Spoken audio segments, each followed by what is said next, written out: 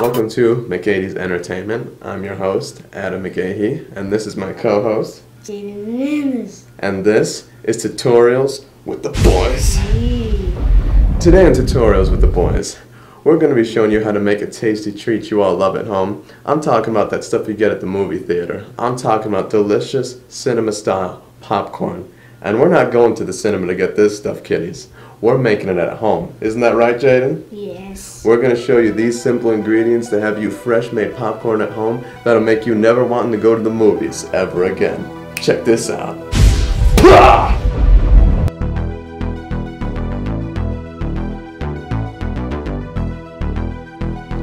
Alright, kiddies. So before we can dive into this tasty snack, you're going to need some ingredients. And today, that's what I'm here for.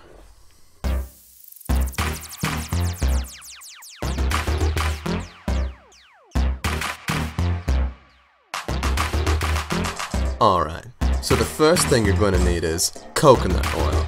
I'd say about a cup. This tasty little ditty is what you're going to cook your popcorn in. I prefer to go with organic because not only is it delicious, but you can brag to your buddies that you eat organic now. The next thing you're going to need is Flavacol. It's the Krabby Patty's secret formula for popcorn. I'd say use a tablespoon.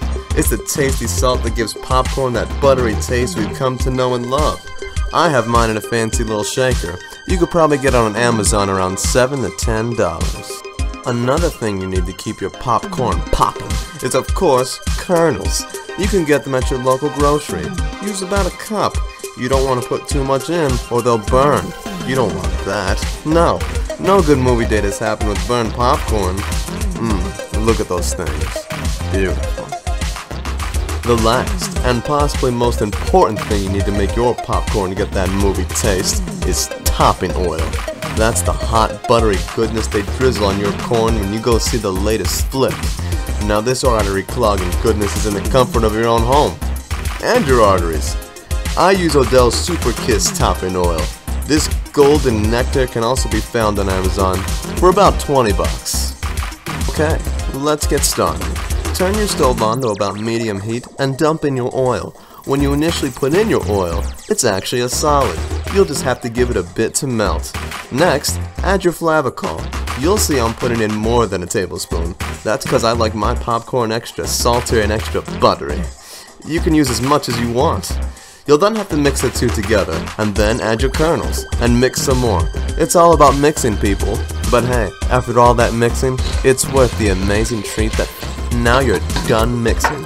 Once your oil is hot enough, you may notice your kernels are somewhat boiling. That's when you take your good old lid here, seal that pot up, and get ready for some true popcorn popping action at its finest. Man, I need popcorn just to eat while watching this popcorn pop. You'll need to periodically take the pot and shake it to make sure your kernels are still getting well mixed to evenly distribute that tasty salt. Can't wait for this. And so it begins. Am I making you all hungry out there in YouTube land? I sure hope so.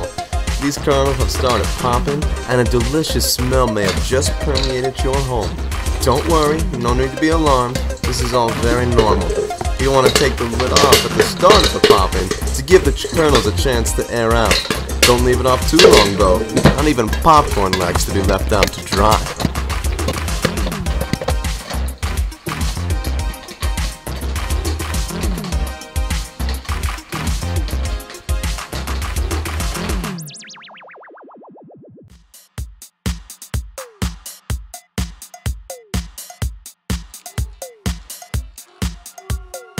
And now, the moment we've all been waiting for.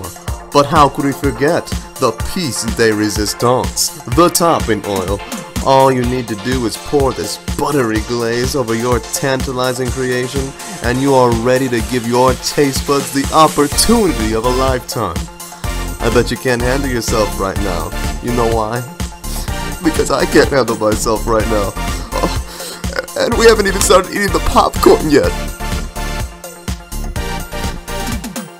And now, let's ask Jaden to see how amazing this creation is.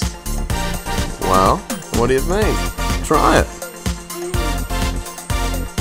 Huh? There Very good. That's all we have for today, folks, on Tutorials with the Boys. Be sure to like and subscribe, and I'll see you next time.